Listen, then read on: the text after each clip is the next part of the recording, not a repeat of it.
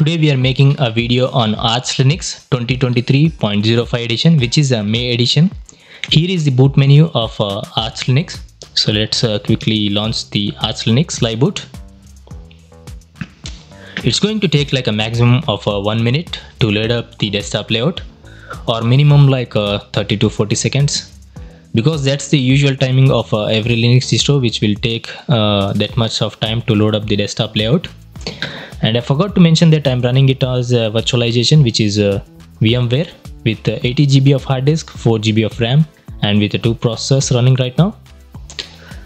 So another thing is that I will be posting 2 videos daily without missing any day. So I already posted a content or a video in the YouTube. So if you want to check that out, you can check that out after watching this video. And again, it's taking a lot of time. Usually it should boot up in a few seconds, but it is taking some time. So let's wait for a few more seconds. And this is a GUI Arch Linux. So I'm going to show you how to download the GUI, or you can just type it in the Google search engine or some search engine or search bar. Just type the Arch Linux GUI and you should be getting the latest Arch Linux GUI. So this is a May edition, which is a 2023.05 edition, which I already mentioned. So it is the latest version of the Arch Linux. So we should be seeing our desktop layout completely loaded in a few more seconds. It took like roughly 40 seconds. Usually in the time it should be loaded, but it took a lot of time this time. So we don't see any mouse pointer also. I don't know, is it good or not. Let's wait few more seconds. We don't even see a mouse pointer right now. Just a black screen. And here is our mouse pointer. Maybe the latest versions of the Linux distro will take a lot of time, I guess. And you should be seeing a mouse pointer with a highlighter, because I set it up in my screen recording software. So the mouse pointer working properly. So let's check out some of the features. First, let's quickly change the display resolution because it looks pretty odd. Let's go to the applications, settings, display, and I choose the XFCE desktop environment. So my monitor is like a 1920x1080 with a 16:9 ratio. So let's change it.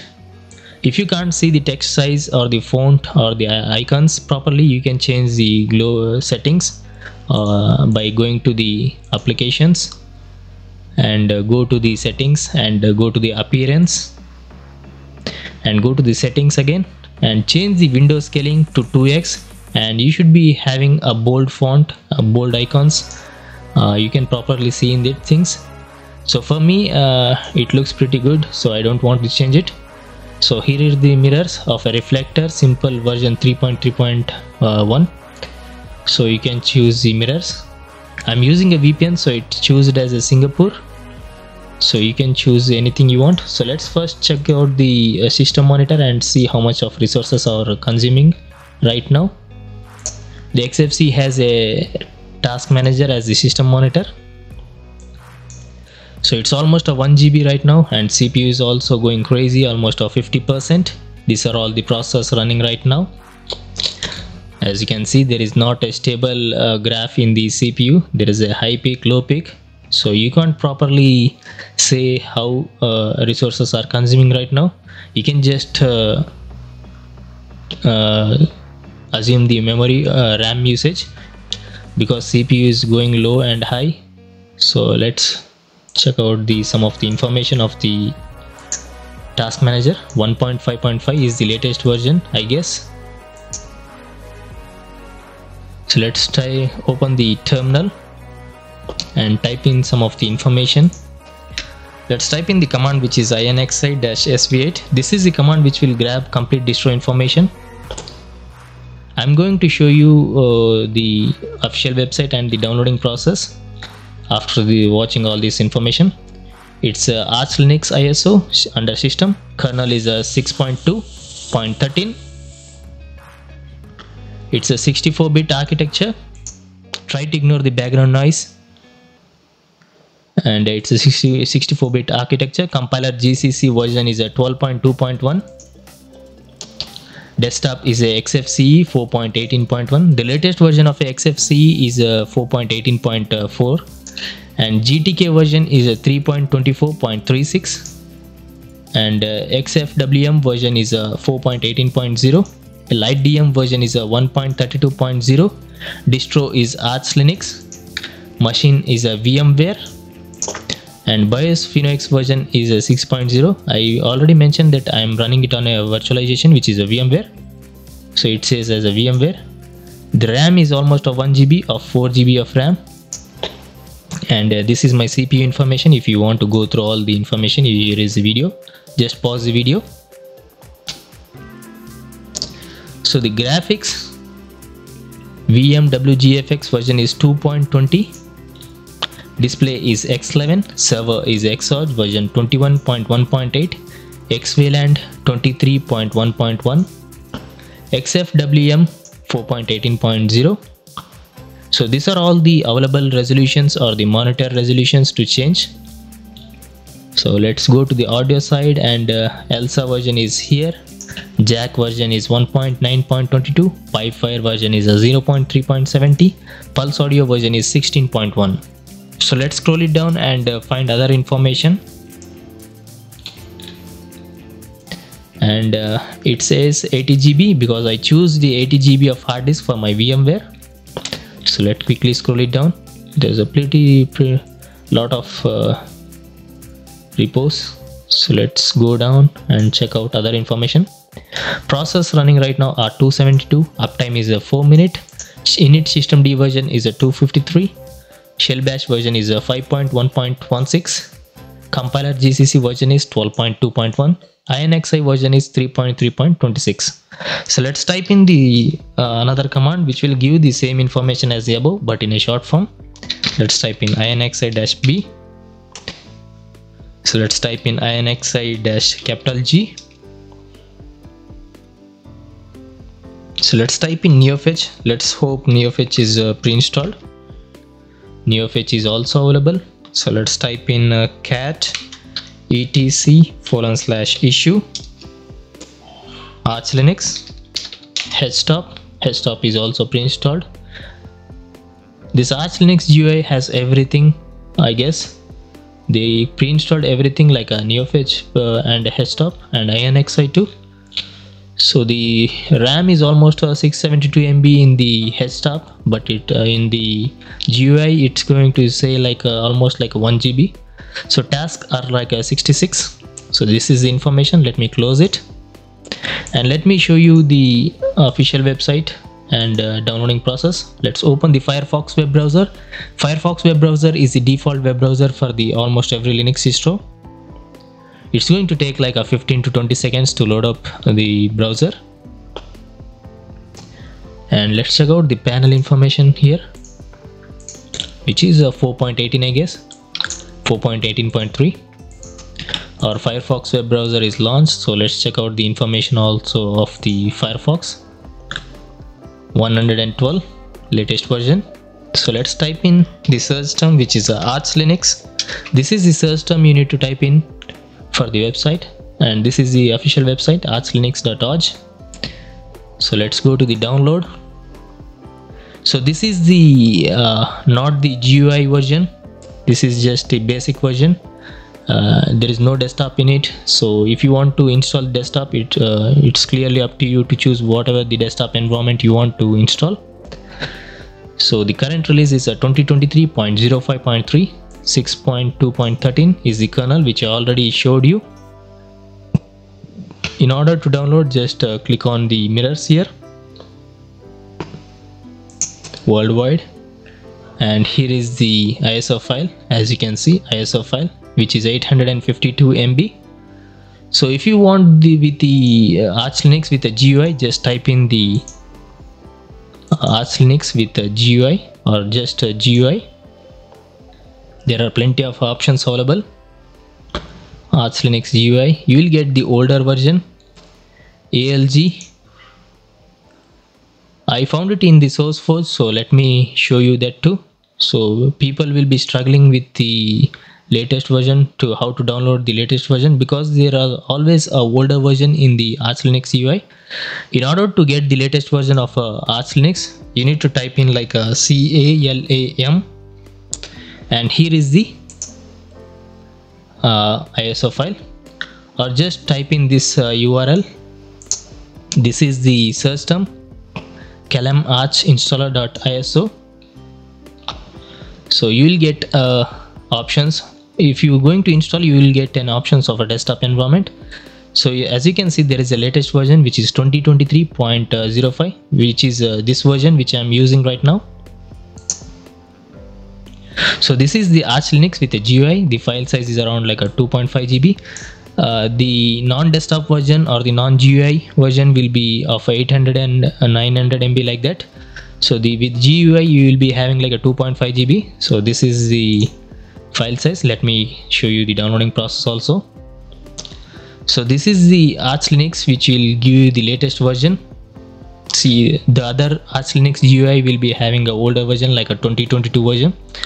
So here is the latest version, 2023.05.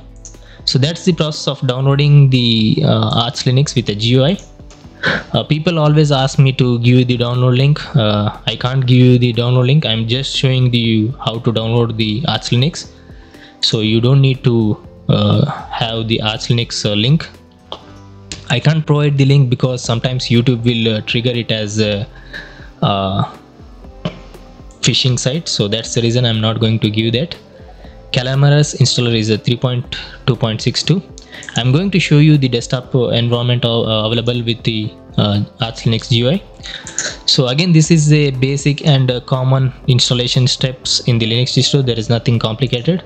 First you need to choose the language, click on next. Location, I'm using a VPN, so it says as a Singapore. So you can choose the drop down menu, or you can directly choose the map. Click on next. There is a customization here. You can customize it on your own if you want. Click on next after you choose it. Keyboard layout, choose your keyboard layout. It automatically gives the keyboard layout. I'm choosing English United States and default. If you want, you can test it here. Click on next. You need to choose your partitions, and be careful while choosing this. You need to choose your hard disk first and go with the installation. If you want to delete the current operating system, choose the erase disk. It's going to delete all the files like movies, videos, everything, media files, all the things. And even the current operating system, if you're using a Windows 11, it's going to delete the Windows 11 and it's going to install the Arch Linux. So be careful, and you need to be having an idea of what you're doing here. So if you choose the manual partitioning, it will give you the option of a dual boot, like custom partitions. You need to create your partitions on your own. So that's the option for that. If you want to encrypt your system, you can provide the password in both the boxes, which should be same, and you should be having an encryption. I don't want the encryption, so I'm not going to choose it.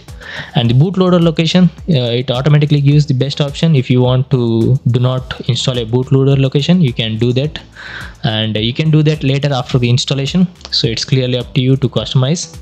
So after choosing all these things, click on next. And here you have a lot of desktop.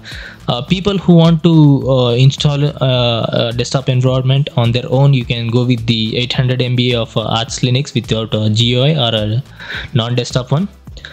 People who don't know how to do that, you can just download this ISO file and choose your desktop environment here. There's almost every Linux desktop environment, so no need to worry.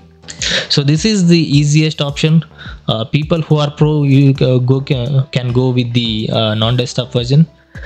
People who want just easy installation steps, you can just go with this type of ISO file of Arch Linux, which I already showed how to download. So there is like almost a 3, 4, 5, 6, 7, 8, 9 desktop environments, almost the famous desktop environments, which is XFC, Mat, Plasma, GNOME, Cinnamon. Let me go through all these things.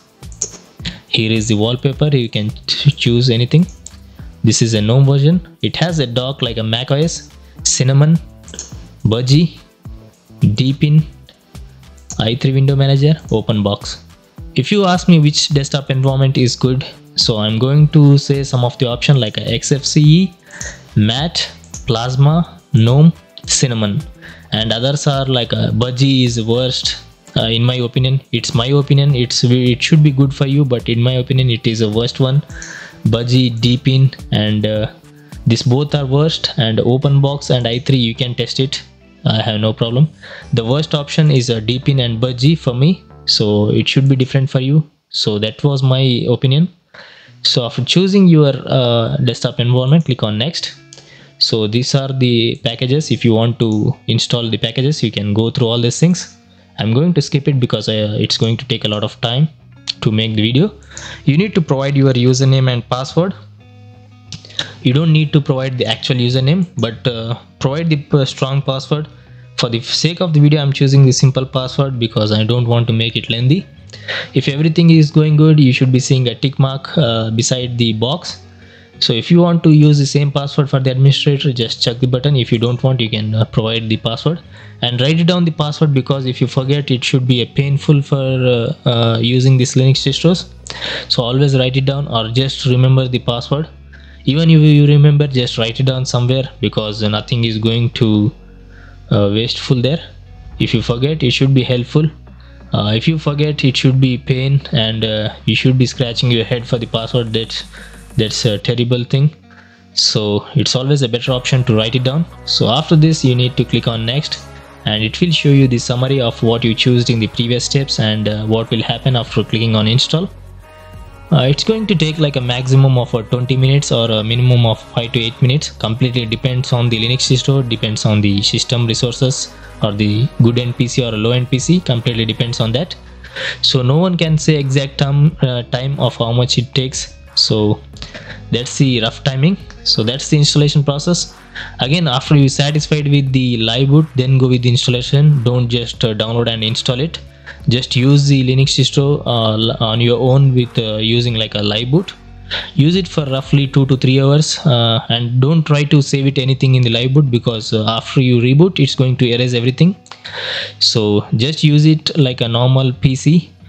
Just use the live boot like a normal user, and after you satisfied without bugs and errors, you can go with the installation. So that's a tip from me, because I don't want you to ruin your PC. That's the main thing. So that's the reason I'm going to repeat it again and again. So that's the installation process. Let me close it. So other than that, there is nothing changed in the 2023 edition, 0.05 edition.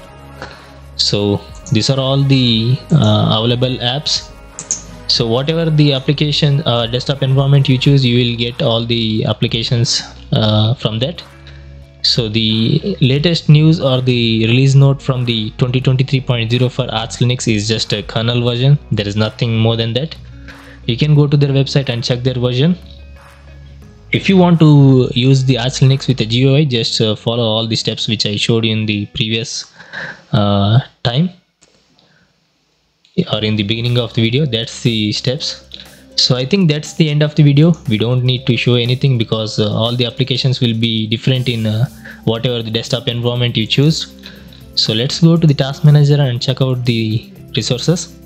As you can see, XFCE is a lightweight desktop environment, so it's still the 1.2 GB. Even if you have like a 2 GB of RAM, you should be good to use this Arch Linux distro.